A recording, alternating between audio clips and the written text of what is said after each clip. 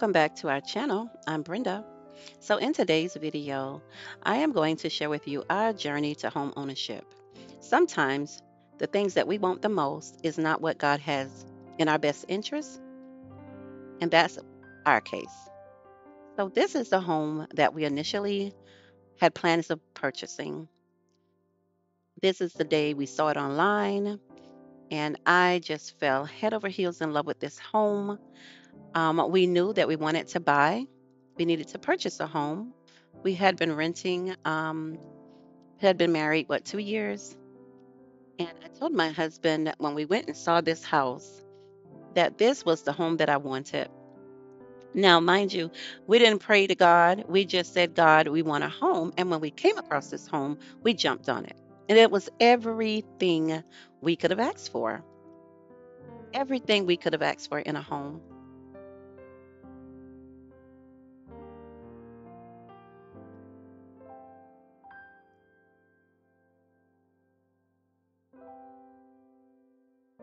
So fast forward, we are now shopping. We've gotten the home. And now we're actually buying things to furnish our home. We wanted the best things in our home.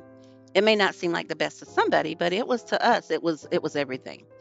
We were on our way. We were doing a lease to purchase this home, and we were doing it. We are now here in the home, and we're getting all moved in. We have all of our boxes. We're excited. We're ecstatic. We're just so thankful that God decided to give us a chance.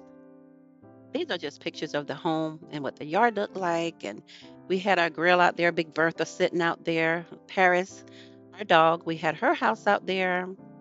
And this was the house of our dreams. This is what we wanted.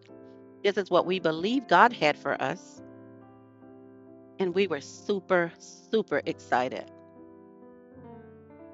We began to furnish our home. We went to Goodwill. We went to Salvation Army. And here this is in our home. And every morning I woke up with these big windows, looking out at the outside, just enjoying our home, living the good life, getting comfortable in our new home that we were supposed to purchase. So we've already made the offer now, guys, and the owner had accepted the offer. And so now we're just beautifying our home, adding things, changing out light fixtures. And this is a look of our home through our 82 system. Christmas came. We enjoyed our Christmas time. We were ecstatic. I was so excited. I was so in love with this home and so thankful. And gosh, it was beautiful. It was just everything. Nothing could go wrong now, could it? So we thought. And the day came. The seller backed out the day before closing. So now what? What do we do? We called our pastor, and she said, before the sun goes down, I'm going to pray, and you all are going to find your home. And don't you know we did? It was a home that I had previously looked at that I fell for, but my husband didn't. And God blessed us to buy this beautiful home here. It's a custom built home. This home came with two garage doors, a double garage, but you could drive through. You could drive all the way through this garage. It opens up on both sides. The previous owners had customized this home to fit their needs, not knowing they were actually building it for us. The ceilings in the garage were huge. Tankless water heater, something we didn't even know could exist. The stairs leading into our home in the garage were beautiful, something we had never seen before. Talk about what God won't do. This was a custom built home that we didn't have to build. If we had to build this home, it would have cost way more than what we purchased it for. Our home came with not only the garage I told you about, tankless water heater, a central vac system, all this crown molding, high ceilings, arches, all kinds of things that I could have never imagined that could exist. When I was praying and asking God to help us find a home that we could purchase after the previous seller backed out, I told God that we were looking for our forever home. We weren't trying to buy two, three, and four homes. We wanted just one. And we wanted this house to have everything we could ever need.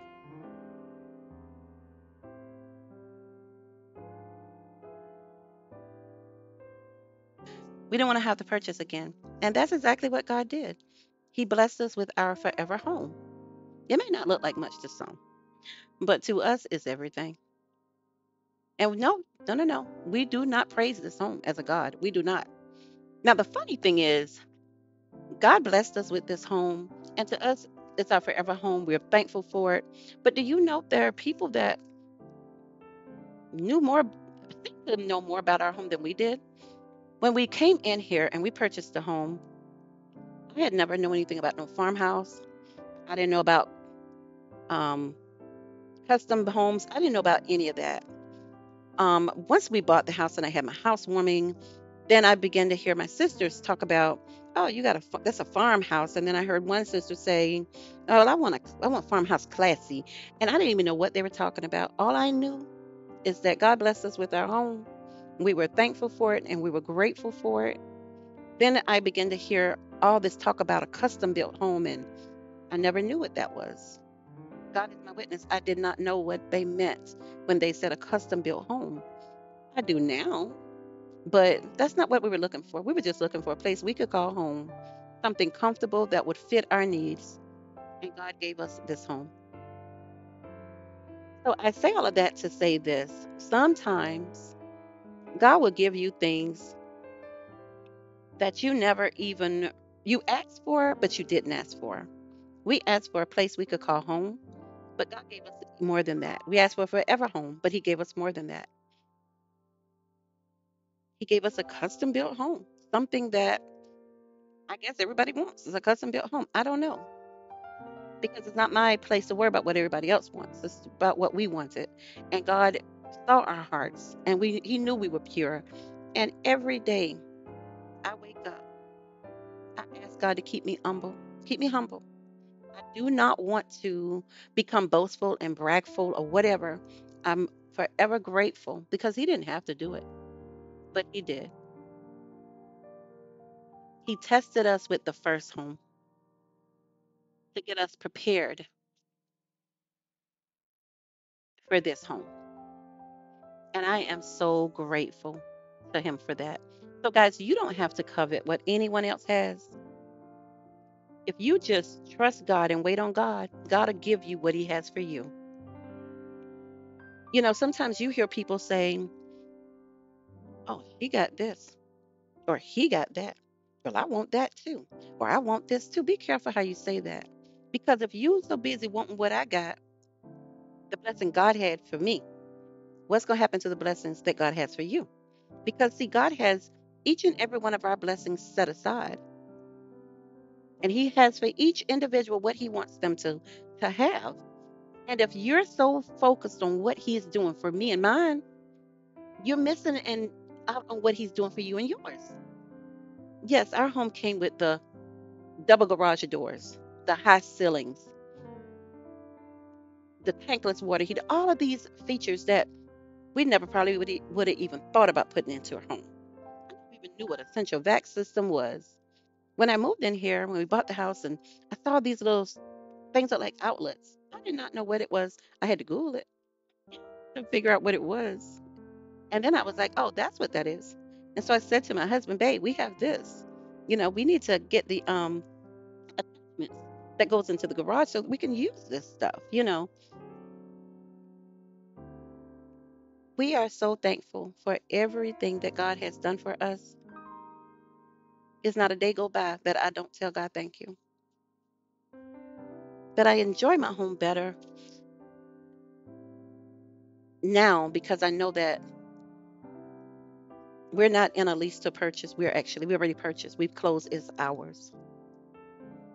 And sometimes you want to have family over and friends over, but I don't want anybody around me that's gonna. You can't come and enjoy me for worrying about what the house looks like and all these little tedious details. You come here and now you go home and now I want this too and I want that too. That doesn't make me feel good.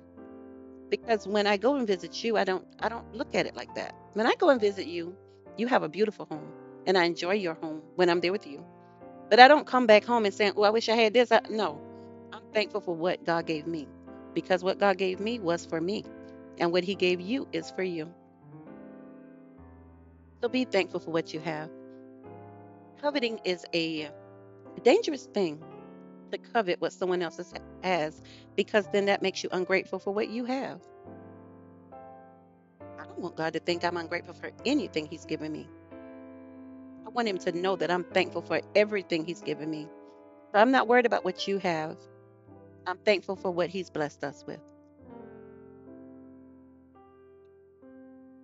And if you're still trusting and believing God that you're going to own your home one day, you're going to find the home that you plan to purchase, that you're going to get in a position that you're able to buy, don't quit trusting him. Don't stop believing. He's going to do it, but he's going to do it in his time. If God had blessed me to purchase years ago, I would have lost it. I wasn't ready, and he knew we weren't ready. So he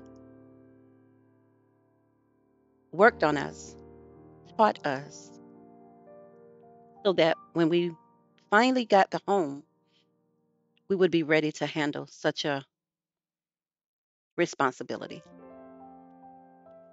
And I'll say, since we got this home, I have seen so many changes in my husband.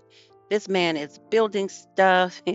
He is growing a garden. He's planting stuff, yard work, things. I mean, wow, he has really just blossomed.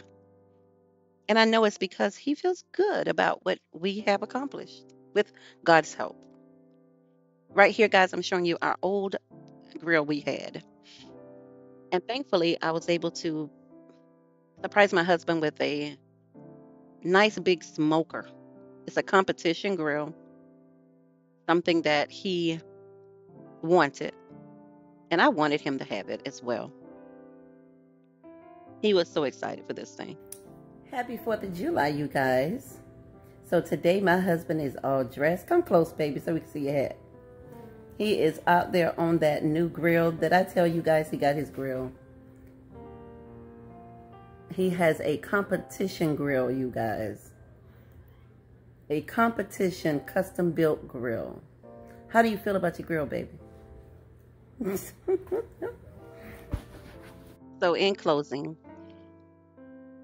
I ask that if you are someone who is always walking around saying, I want what she has this, I want that too, or he has this, I want that too. It could be a job, it could be a car, it could be a house, it could be someone's husband. Oh, who I want him, got a good husband, she got a good husband. Be careful. Because if you always wanting what God gave somebody else, that was their blessing, then what is God going to do with your blessing? God is holding your blessing for you. Wait on it.